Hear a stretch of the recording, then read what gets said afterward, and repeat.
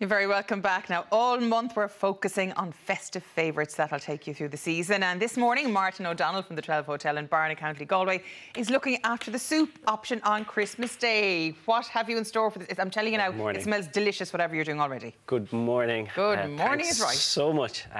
Very simple soup, perfect for Christmas Day. Really easy to make. Even the day before, you could have it all prepped and ready to go. So ideal. So we have an organic celeriac and chestnut soup with smoked pancetta, and then we have some lovely cheesy buttermilk scones to serve on the side as a little dip. Now talk to us about the celeriac now, because before we came on air you were telling me how important it is to spend a bit more money on the right ingredients. I find it very important that if you buy like a 50-cent celeriac, soup is going to taste like a 50-cent soup. So I would encourage to go out to the farmer's market, get organic if you can, and if not, get good quality Irish celeriacs.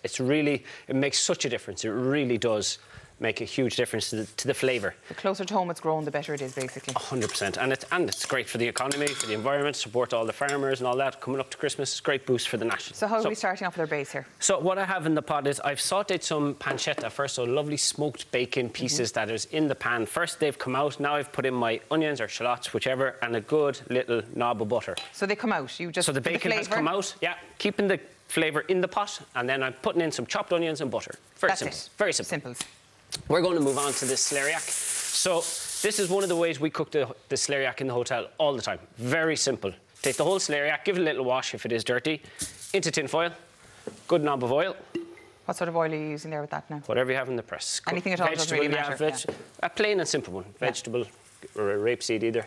So I'm going to put some herbs. So we have tarragon, we have some thyme, and a little dash of salt and pepper. Yeah. Very simple. Wrap it up. Wrap it up in tin foil. One layer of tin foil is enough. But you're having two just in case. I have two just in case. And what it does is it steams the celeriac in the celeriac steam, so it keeps all the celeriac in the tin foil. So rather than boiling it like we were chatting earlier on as well. It keeps all the lovely celeriac in the tin foil. Yeah, so how long do you have to have that in the oven for About that size, so it's for me it's quite a small celeriac, about an hour. Yeah. But again, it's soup, you can't overcook it. So if it's an hour and 10 minutes, an hour and 20 minutes, perfect. If you're cooking dinner tonight and you're making soup tomorrow, cook the celeriacs tonight while the oven is on, make the soup tomorrow. Perfect. Perfect. So once we have it out then, what are we doing? We're just going to pop that into the oven. So we open it up and you got that lovely celeriac steam coming up, and it's nice and soft, like a potato would be if you're checking to see is a potato cooked. We're going to put that onto our board, and it's lovely and soft and tender. So we peel it, just like an orange. We top and tail it like that. Peel it off, nice and easy. And it's very flavourful, isn't it? Because that ingredient on its own stands up for this soup, really. It's absolutely delicious, and even now, that nutty flavour that's coming off it is really delicious. Now, if you had a vegetarian coming for dinner, you could actually cut a lovely thick slice like that and use it as a celeriac steak and use this for your soup. So, you know, if you cook two... Celeriacs, aren't you very clever now? I wouldn't think beyond cauliflower steak for that sort of stuff, but it's such a simple way of maybe char grilling it after with a lovely poached egg, a little bit of oil, some watercress, and you've got a delicious dinner for a vegetarian. So, again, planning. It's all about the planning. So chop it up. Doesn't really matter which way, you know, it's just chop it all up. Roughly chopped and pop it in. Chop it in it goes. Nice and simple. And as I said, you can't really overcook it. Yeah. So we have some veg stock here. In it goes. Also the 600 mils. So you just want to cover it. Yeah. You know. And if you want as well, some lovely cream. And we're going to bring that up to the boil. It's not going to take long, maybe 10 or 15 minutes, because it is already, the celeriac is cooked.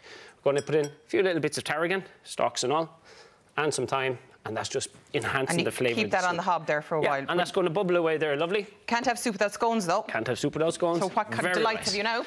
So this one is it's a savoury scone mix, okay? So we have flour, baking powder, recipes online, it's at the end of the show also, and butter, good quality Irish cheese. I'm using Kylemore. It's a local to us. We use it all the time in the hotel. But Parmesan, something similar to Parmesan. Has to be hard cheese, yeah? Has to be hard. But again, try and support Irish if you can. You don't need a lot, 200 or 300 grams. Pop down to your local shop. So what I'm doing is just rubbing it in to the flour. I remember that from home economics, actually. Yeah. I did bake once upon a time. Not very well, but I tried. Right, OK. And again, if there is little bits of butter left, it doesn't matter, because it's going to make that, when you bite into that scone, you get a little lump of butter. Oh. Now, you wouldn't want to be concerned about calories for any of this stuff now, with all the butter and the cream and everything else, but sure, it's Christmas. That wasn't in the memo. There was nothing about calories in that memo. And we've got, again, good quality buttermilk. So very simple: flour, buttermilk. Does it have to be buttermilk? Yes. Has to be buttermilk. Yeah. And also our cheese. So you have the grated cheese. Very simple. How much cheese now needs to go There's into 100 grams into there. So we have about 450 grams of flour. We have our baking powder. We have 250 mils of buttermilk, and our cheese. More cheese, more cheese. flavour. Yeah, more cheese the better. So you give it a good mix like this, and it's just a simple way. It's a lovely way of getting the kids involved as well, you know, so they can do all this mixing. Might be handier if we had a little bit bigger bowl. Yeah, but sure.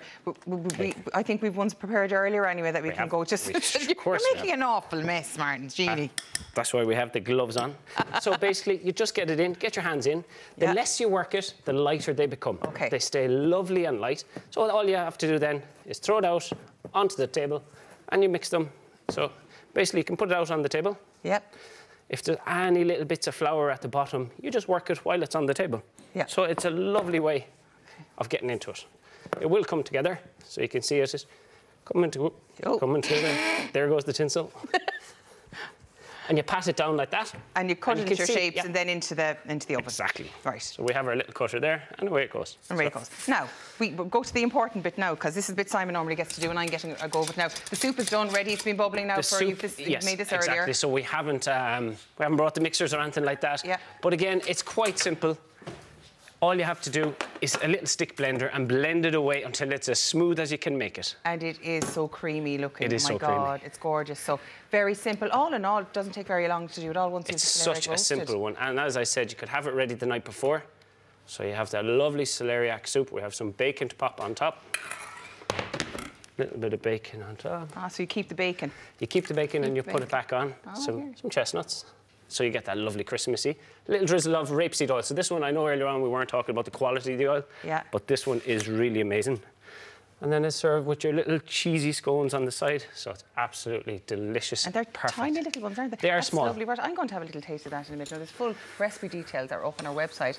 Or, of course, Martin will be working across the festive season, so you can just call into him in the 12 Hotel in Galway to sample his wares for yourself.